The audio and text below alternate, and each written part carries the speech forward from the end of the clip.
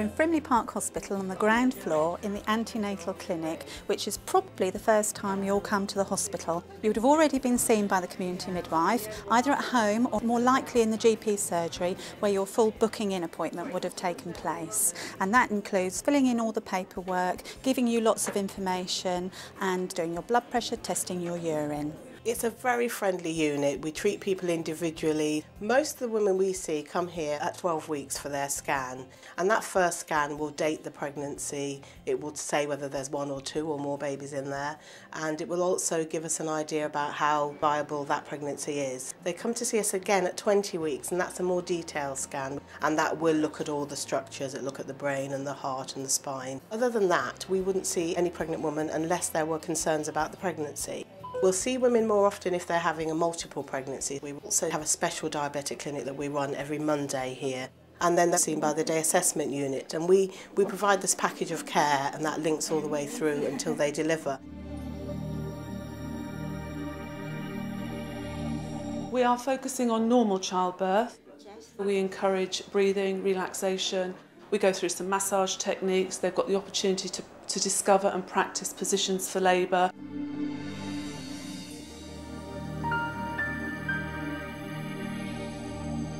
What's your hospital number, Sarah? The first thing they're going to do is probably ring up to us onto the labour ward. We will speak to Mum and we will ask her for her name and her date of birth. We'll then ask her what's happening to her. Is she contracting? Have her waters gone? Has she had any blood show? And from the information we're going to ascertain, we're going to try and work out whether it's the right time for Mum to come into the unit or not.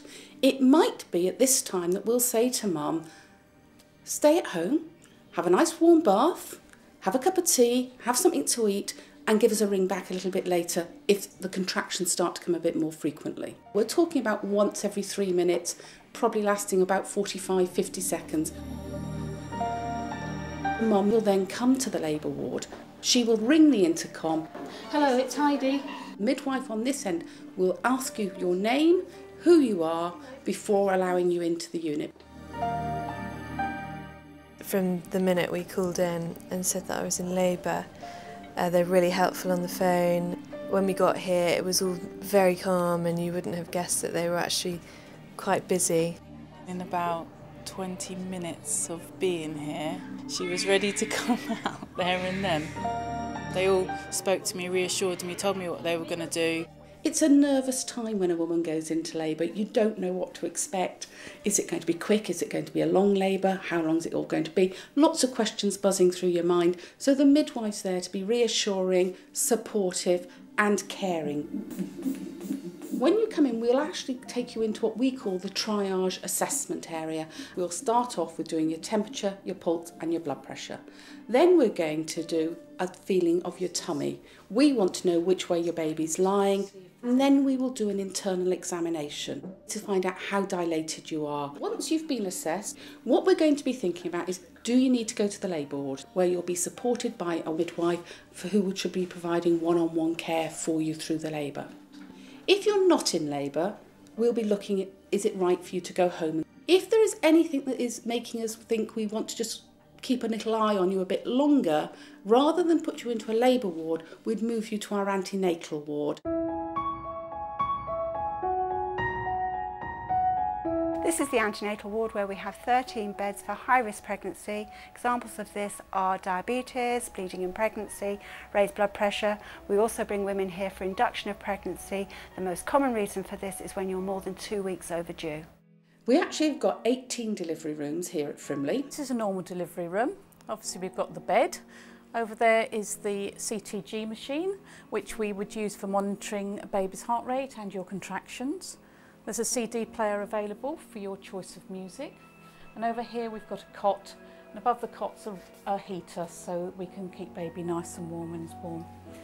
Because we like to keep you mobile, there's a ball. You can sit on it, lean on it, do whatever you want to, really.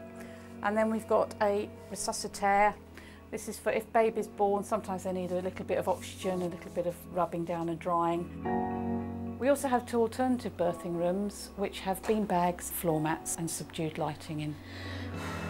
Water birth is an option that we offer here at Frimley Park Hospital, where they can play their CDs or tapes if they wish. We've got the hoist. We can get the woman out and transfer her into a traditional labour room if that's appropriate, or if she needed to go to theatre for other interventions, then we're very close. I really found it calming being within the pool, and also from the movement perspective, because you're so much more fluid. You're much more able to move around and change position. The care and the standard of the people that work here is just so high, it's phenomenal. The whole of the maternity unit and theatres and special care are all interlinked together. Directly from the labour ward we can go straight through to the theatre, and special care is exactly the same. This is the Special Care Baby Unit. We are a 13-bedded unit, and we look after babies receiving special care treatment and intensive care treatment.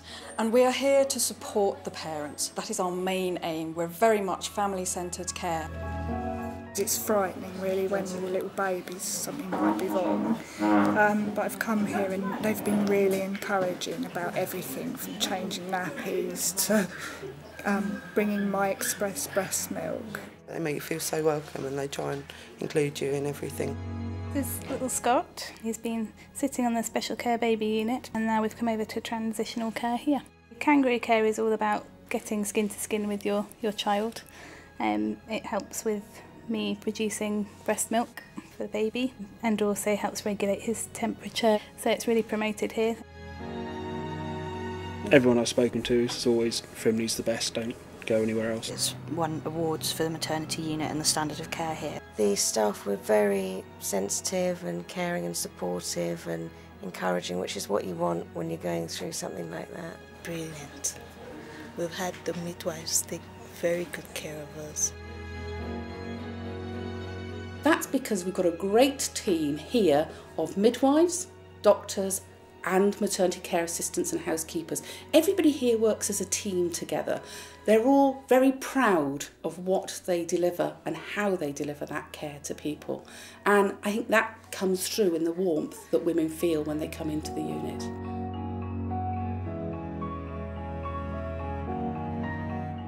Hello, this is the postnatal ward where you may come after you've had your baby.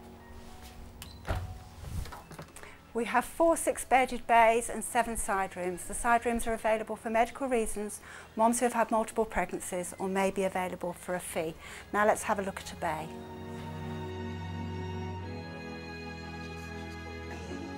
This is the nursery where you may bath your baby or see a baby bath demonstration, and also help yourself to baby linen.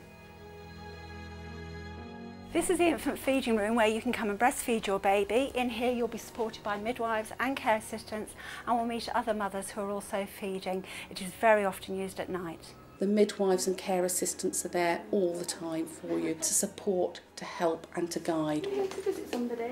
Yes. Anybody coming through the maternity unit only come through if we've let them. Every one of our cots has a security alarm system fixed to it.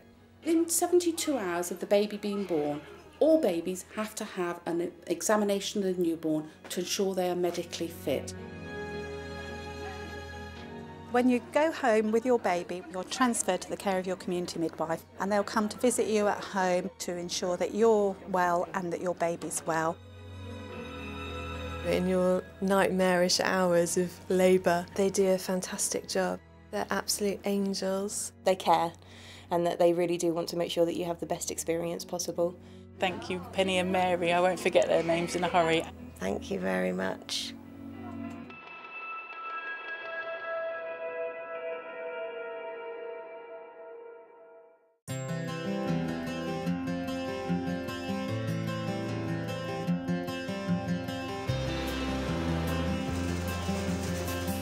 Coming into Frimley, there are peak times when it's difficult to get into the car park. So you do need to think about allowing yourself time to park before coming up to maternity.